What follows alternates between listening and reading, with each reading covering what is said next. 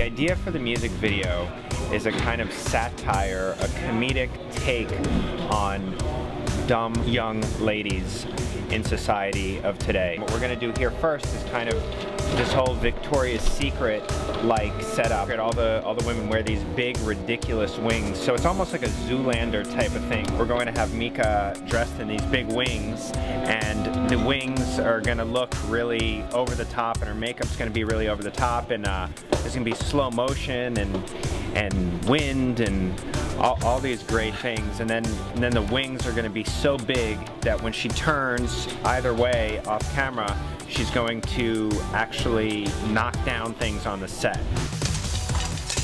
Then we're going to move to this yellow setup here. This setup is going to be this kind of guy's fantasy, this Catholic schoolgirl like setup where Mika will be on a bed kind of looking at her boyfriend, and then she's gonna, when her friends come over, both of the girls would have the same boyfriend. They get into a big cat fight and they start hair pulling and pillow fighting, and it'll be this whole big sort of slow motion visual explosion.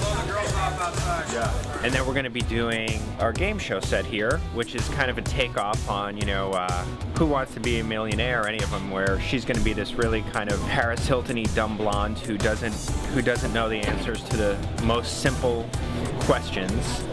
And then we're going to be doing a big pop performance setup, but with dancers, but instead of having actual dancers, we're gonna have our dancers dressed like Snooki. So they're all gonna have like this Snooki look to it. To top it all off, we're gonna get a more natural performance that's not comedic, of her just performing with a band, and that'll be just a great kind of charismatic, beautiful shot.